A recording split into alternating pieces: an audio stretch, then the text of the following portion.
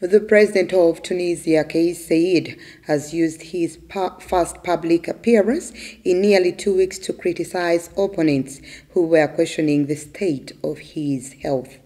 The president of Tunisia, Kais Saied, has used his first public appearance in nearly 2 weeks to criticize opponents who are questioning the state of his health. In a video posted online, the president described speculation that he was ill as utterly crazy and accused the opposition of trying to create a crisis. Coughing occasionally during the address, he said that a power vacuum was not created if he caught a cold. President Saied has ruled by decree since seizing power in 2021 and last year forced through a law giving his office unlimited powers.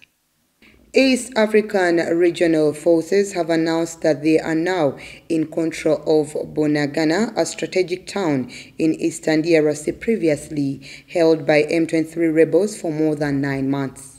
The spokesman for the Ugandan contingent of the regional force, Captain Kato Ahmed Hassan, confirmed that M23 rebels had been cooperative during the transition process. The rebels' departure from Bunagana has been a key demand during several rounds of mediation efforts on the crisis in eastern Congo, where more than 120 armed groups have been fighting for land, power and resources, and some to protect their communities. Ugandan troops, which are part of the East African Community Regional Force in eastern Congo, will now try to bring about M23's sequenced withdrawal from other areas under rebel control, including Chiwanja and Mabenga.